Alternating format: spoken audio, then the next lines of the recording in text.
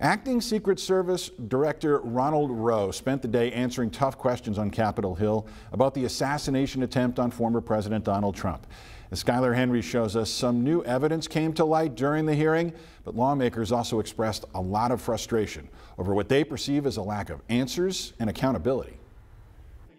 Senators grilled Acting Secret Service Director Ronald Rowe for several hours in an at times contentious hearing about security failures leading up to the assassination attempt on former President Donald Trump. What more do you need to investigate to know that there were critical enough failures that some individuals ought to be held accountable? I acknowledge this was a failure of the Secret Service. Is it not prima facie that somebody has failed? A former president was shot. Sir, this could have been our Texas school book depository. I have lost sleep over that for the last 17 days, just like you have. Somebody. FBI Deputy Director Paul Abate testified local police had been following the suspicious person, later identified as gunman Thomas Crooks, for up to 90 minutes prior to the shooting, and spotted him again on a rooftop with a gun 30 seconds before he opened fire. If we'd had that information, they would have been able to address it more quickly. It appears that that information was stuck or siloed in that state and local channel. While the shooter's motive remains unknown, the FBI says it found a social media account that belonged to Crooks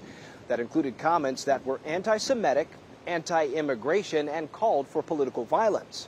If it is in fact the shooter that posted these comments, it's the first real indication where he's expressing what are described as extremist views and talking about political violence. Some Republican senators pushed the Secret Service head about reports the agency turned down protection requests from the Trump campaign.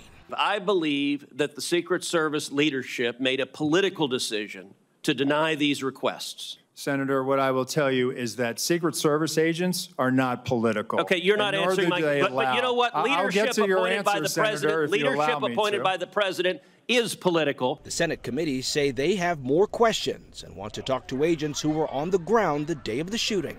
Skylar Henry, CBS News, Capitol Hill.